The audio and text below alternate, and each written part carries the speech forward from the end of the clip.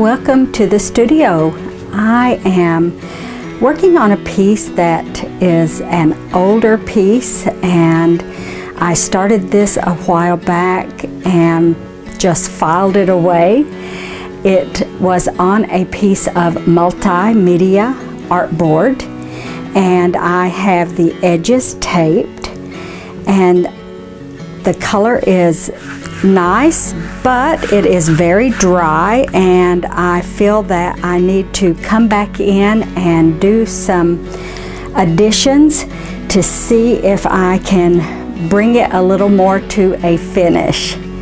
So thanks for being here with me. Let's paint, everyone.